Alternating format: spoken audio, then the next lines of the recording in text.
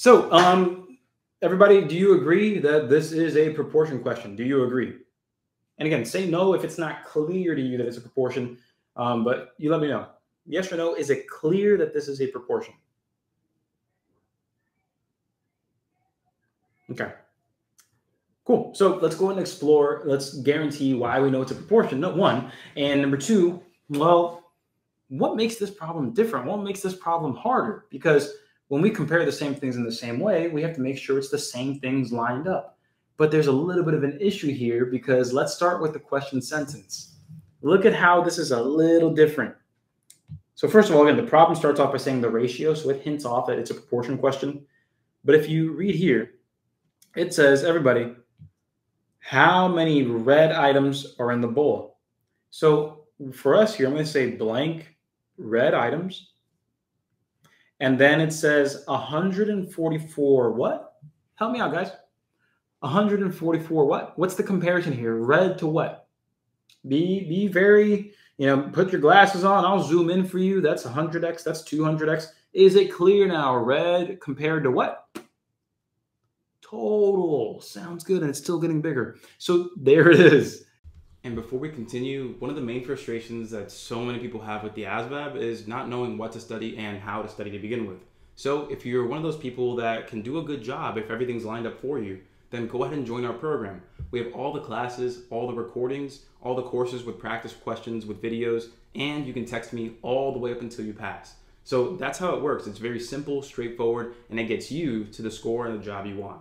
Check out the link in the description of this video to learn more and sign up now. We are comparing how many red to 144 total.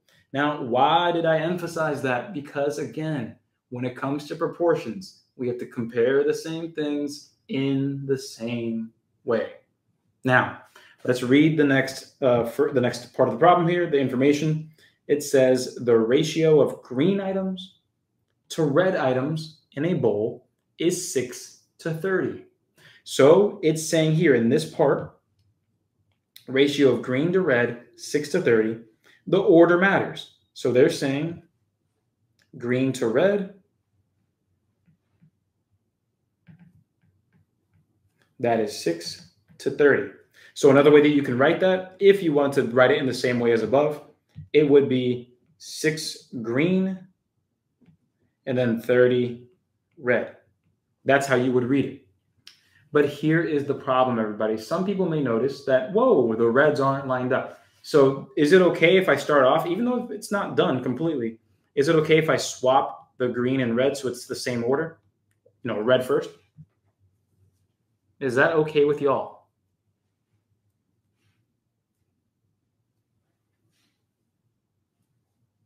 Okay. Now, what's the problem that we're facing right now, guys? What's the problem? Look at it. What's the problem that we're facing? This is where we need to have this conversation. We need to talk about what we're doing here. Right, Santiago, that's right. We're not comparing the same things.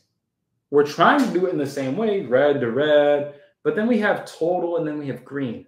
That's the issue that we need to tackle. So if you were lost on this one, but you were able to follow along in the other ones, this is really the part that makes or breaks our understanding here. So here's the problem. We have total on one side, green on the other. My party people, how do you get total? How do you get total? We need to add. Simple as that. We need to add. So let's go ahead and add. What do you mean? Well, if we're saying that we have 30 red and then 6 green, well, add them together. 30 red plus 6 green gives us what total, everybody? 36 total. That's right. That's right. And that's what we need to use. That's what we need to use. We can't let the 6 sit there. We have to replace it with 36 for the total. Before I continue, yes or no, did that make sense? Because we have to compare the same things in the same way, and the question tells us red to total, we had to make sure that the second comparison had to be red to total. Because we had red to green, we added red and green together to get that total. The total, the sum of the parts. That's something that everyone needs to really comprehend, because moving forward, Now it's easy as pie because now we're good. I'm going to say red over 144 equals, then we have 30 over 36. So everyone, do we see how even though we took a little more time on that setup, boom, now we have made sense, at least a little more sense than before on this problem. Yes or no, are we good on that?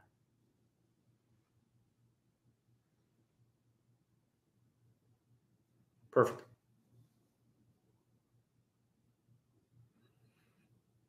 All right, so with that said, now let's tackle the solution here. Let's tackle this. My party people. Right there.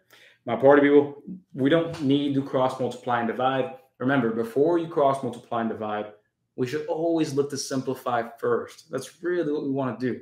So with that said, is there something that we can simplify pretty straightforward that you would see pretty clearly? Yeah, you could definitely divide by 2 on the top and bottom here. You could also divide by 2 right there and there. You could absolutely do that and that. But take a look at 30 over 36. You can divide by something a little bigger than 2. Yeah, we can divide them both by 6. Let's try that out.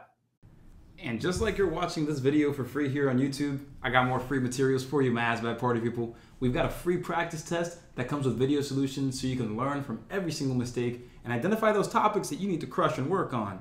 And on top of that, you can get a free class with me on Zoom once a week. And so that's all included in my free practice test with my free class included. Click that link in this video or in the description, sign up, keep learning for free, and keep raising your score. I'm proud of you. Let's keep working hard, and let's get back to the problem.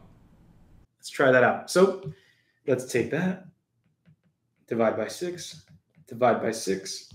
And so we're going to end up having r over 144 equals 5 over 6.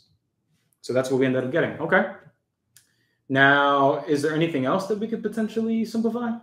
Or do you want to just go ahead and straight up multiply and divide? Yeah, we could definitely try the 6 and the 144 because I know that since they're both even, they're both at least divisible by 2. And one thing that you should know is that, yes, 6 does go into 144. That is going to be 24 times. But if you didn't know that with mental math at the top of your head, no worries. We can just go ahead and divide. It's all good. You can divide it quickly. 6 goes into 144. 6 goes into 14 2 times.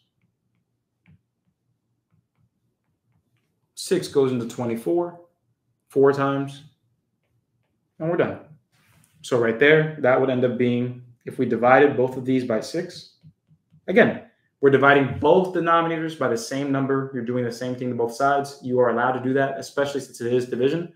And so you're good. So that would end up being r over 24 equals 5 over 1. Everybody, is this a much easier proportion to solve than that? It even looks bigger. There's so much more to do, right? Like it's so much of a better time. And so I'm going to zoom on out a little bit so you can see the whole comparison. But now we just go ahead and do 24 multiplied by 5. Everybody, r equals what? What's 24 times 5? A little bit of mental math, you can go ahead and do 20 times 5, 100. 4 times 5 is 20. So you have 100 plus 20, which is 120. Boom. And there you are. Joel, what happened? What happened? But yeah, the answer there would be 120, and that is C. And before you go, if you like what you saw and you want to raise your score with thousands of practice problems just like that, so you can lower that test anxiety, raise that confidence, go to this link right here to check out the full program. There's a video that shows you exactly how it works, but you're going to get lessons, guided practice, worksheets, speed drills, and everything that you need to feel supported from day one all the way until you pass. Again, I'm Coach Anderson, and I'll see you soon.